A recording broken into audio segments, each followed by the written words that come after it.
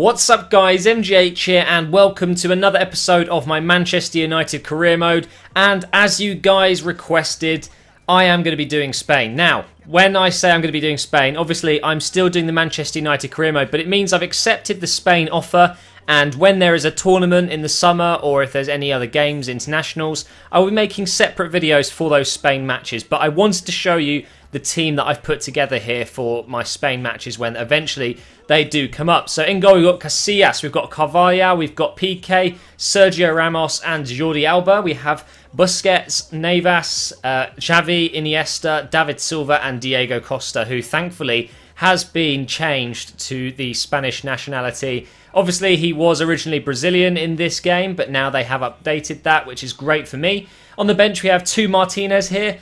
Two very solid players. We've got Cesc Fabregas, Juan Mata, who obviously plays for Man United in my career mode now.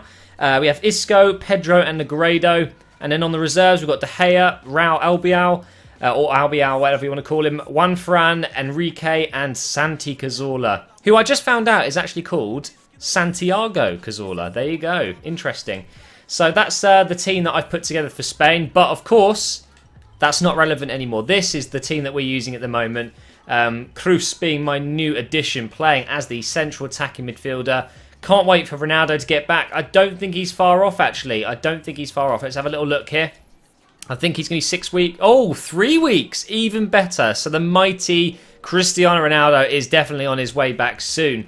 Now, one thing I want to mention as well is I thought I was out of the Capital One Cup. Turns out I'm an idiot and I forgot there is 2 legs in the semi-finals. So now we do have a chance to redeem ourselves. It is at home to Southampton, but I'm going to stick with my guns and I'm going to rely on the team to do the job in a simmed match and see if we can beat them. If we don't win this game, we're losing 1-0 on aggregate. I'll be very, very disappointed. So here we go.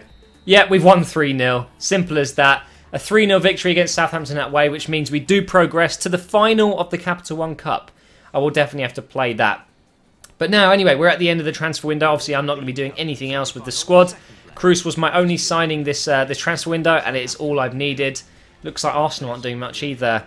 I'm considered an invaluable member of the Manchester United family. That's fantastic. 21,000, and the derby has been rescheduled against City. That's going to be one hell of a game coming up in the next few weeks. So anyway, still nothing going on in my transfer window here. I'm not getting any offers for players. I thought maybe I'd get some offers, but clearly not. Now, bear in mind, we have lost Hernandez to Newcastle for 19 million, but we obviously got Cruz. So kind of a swap there because I think, you know, now that I've got Ronaldo and Royce and, you know, those players can play up front as well. I didn't really need 3 strikers, including Welbeck and Rooney. So I think that was the right thing to do. We have got an offer. Speaking of Danny Welbeck, Lyon have asked to sign him for 10 million. That's not much, is it? But I'm going to go ahead and just reject that. I wouldn't sell him. I think actually Welbeck's pretty damn good in this game. He's a pretty overpowered prick, if you remember my video when I was discussing Welbeck and Inzaghi, the legend, and them having the same stats. Whoa, whoa, whoa. Look in the bottom right. Giroud has gone to Barcelona for £14.5 million. That is never going to happen. Honestly, I'm so disappointed with him in the last half of this season. He started off so well, but I don't know. He's not Arsenal quality, and there's no way Barcelona would buy him out of all the players they could probably get. We've got an offer for Cohen Trau here. There's no way I'm doing that. Cohen Trau's been a steady player for me. He's not the best in the game, but he's still better than freaking Evra and Butner, so he was definitely worth bringing in. But now into the last hour of the transfer window. Is anything going to happen?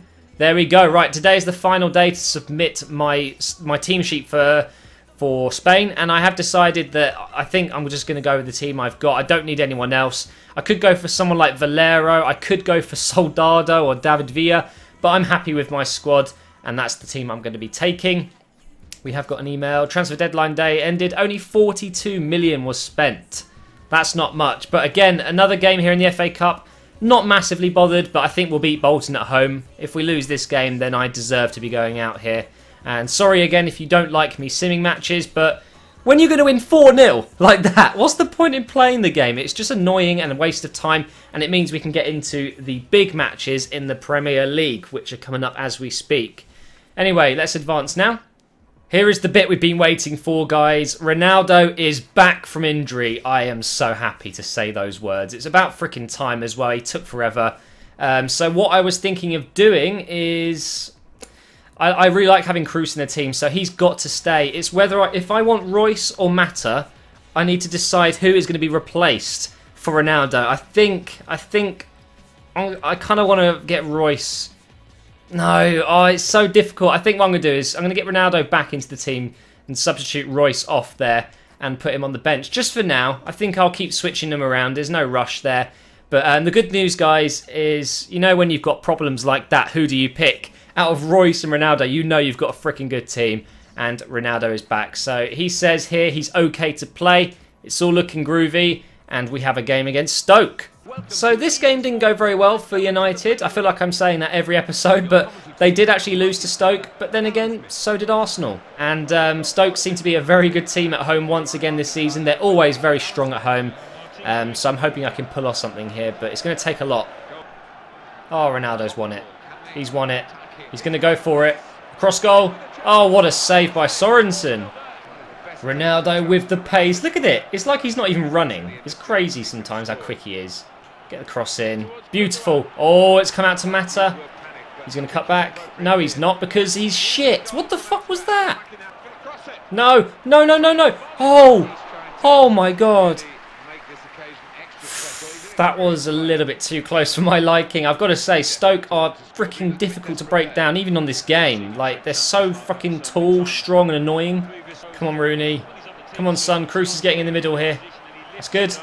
What the fuck? Why did I do that? Matt, wake up. Here goes Ronaldo. He's picked out Mata. He can cross them in well. Okay, apparently Ronaldo wants to leave that. Here goes Coentrao. Right, second attempt at a cross here. Oh, it's a beauty. No, it's not. Come on, lads.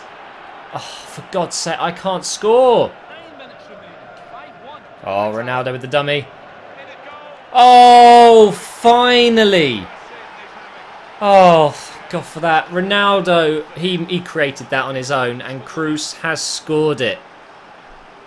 Whoo! Finally we get the goal. That was a bit stressful because I thought, no, I cannot lose this match now. That is a lovely bit of play. Lovely run. Great finish. I can't concede in the 90th minute. Blow the whistle. Yes, there we go. We get the win, guys. Whoo! That was a stressful match against Stoke City, but we got the 3 points. Get in there. Cardiff have lost their last 3 games. They just got a red card in the second minute, sorry. Can I get a win? Yep, there you go. Rooney 1-0. Oh, and it's another 4-0. Easy game against Cardiff there. Ronaldo scores as well. Mata gets on the score sheet, but Rooney with the double.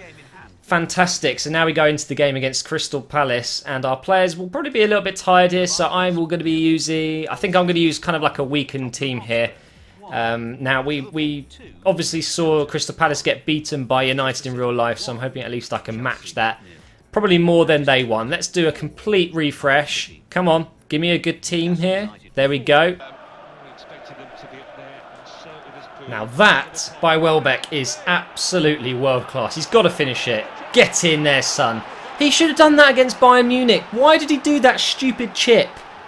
But what a beautiful bit of play by Welbeck there. Playing that CF role. Controlling the ball, passing it, moving, and then he's through on goal, and he just powers. He absolutely leathers this. Fantastic goal. 7 minutes in, guys, and we're 1-0 up already. Get away from me, Palace. Get away from me. Whoo! Giggs there to save the day. Running with Butner here. Come on, get the cross in. Oh, that's a beauty. That is a beauty. Welbeck is an overpowered prick. Seriously, man, he's just ridiculous on this game. Why is Welbeck so good on FIFA? I guess, you know, if you think about his stats, they make the perfect striker. He's tall, he's quick, he's good in the air, he's strong. You know, he's got everything in this game. And that is a great leap and a great header, and that makes it 2-0. Balassi on the ball. Oh, what a tackle. The rebound's gone straight to them, though. Oh, that's just wide there. To be honest, though, guys, you know, I feel like this game's kind of over already. Because every time I attack, I feel like I'm going to score. And that's even with this weakened team. But there you go. 2-0 at half-time. Let's get into the second half. Welbeck's got it. Can he get the good cross in? He can. Kagawa. Oh, it's come out to Januzaj, who's just hit the defender.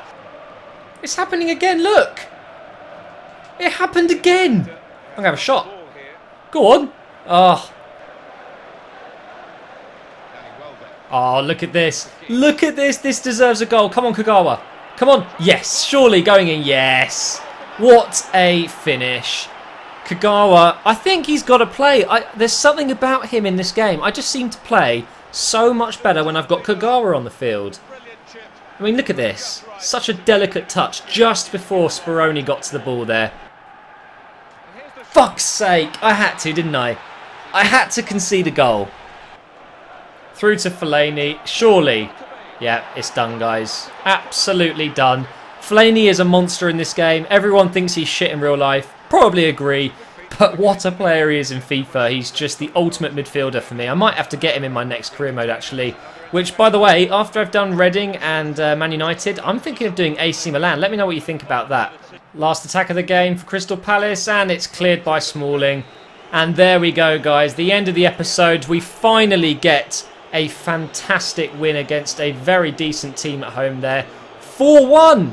What a result! That is absolutely fantastic.